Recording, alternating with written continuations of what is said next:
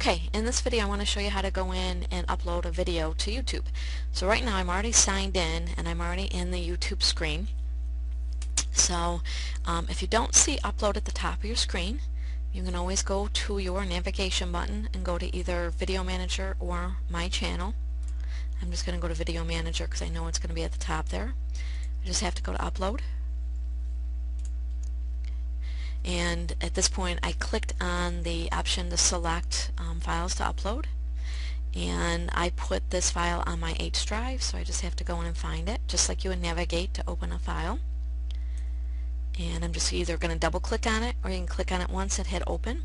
So I'm just going to double click on it. Now this is a very small video, so it's not going to take long to set it up. You can go in, you can change the title if you want it something different than the actual name of the file.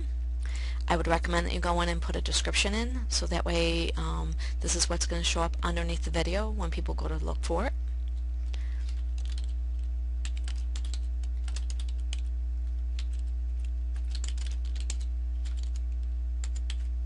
Okay. The other thing you want to go in and do is set up the tags, and these are the words that people might be searching for to go in and look for your videos.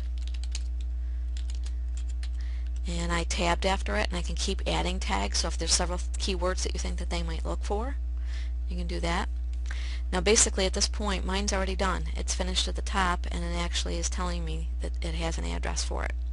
Okay, so I can go in and add more videos if I want to, or I could go back to my Video Manager and work on this file and do closed caption or whatever I need to do. So that's all you need to do to upload a file to YouTube.